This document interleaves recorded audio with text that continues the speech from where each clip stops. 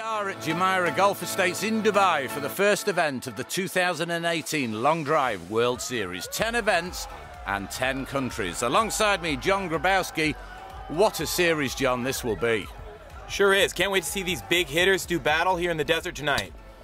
Well, up first, two-time world champion Joe Miller taking on 6'3" American Tommy Hug. Two heavyweights slugging it out. Well, Hug managed 376 on his third attempt, but then struggled with the grid. Remember, it's 60 yards wide. Now, Joe Miller, well, at the end of last year, finished runner-up in Portugal. 350 was his opening drive, and then he managed 395 yards.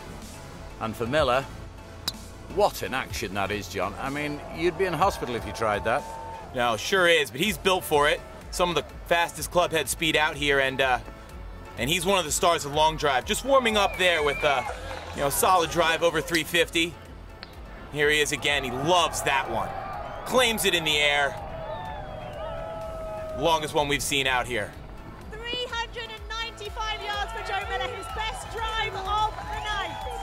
Well, he looks a force to be reckoned with, and that left Tommy Hug with the Powerball. Remember, you get one go to knock it past your opponent. He's given it everything there, but unfortunately, that wouldn't be good enough, and Joe Miller would advance, a real crowd favourite wherever he goes in the world.